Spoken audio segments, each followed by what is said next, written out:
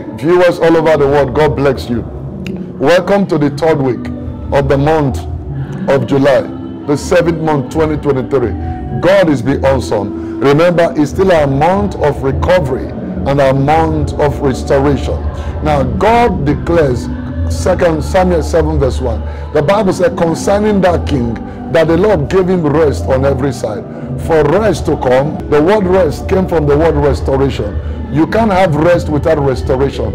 I pray for you specially this week in the name of Jesus Christ.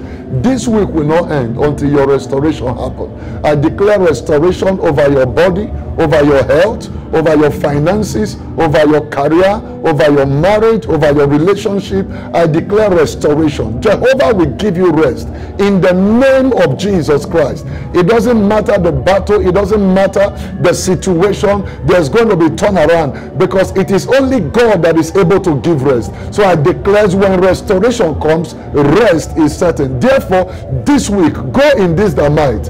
Expect restoration. You will come into rest in the name of Jesus Christ. Every satanic insurrection, satanic activities, every powers that have opposed your restoration, by divine authority, I clear them out of the way, and I break every satanic resistance that will resist you from coming into your rest and restoration this week.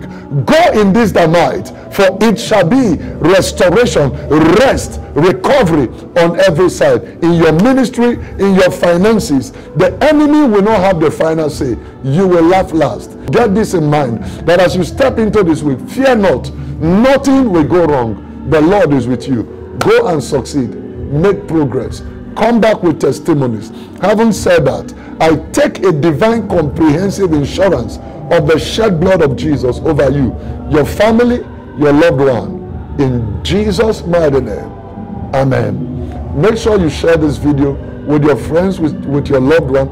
It's a good way to start the week on the prophetic atmosphere by this powerful declaration coming forth. So share it with everyone on your timeline, on your WhatsApp and all. God bless you.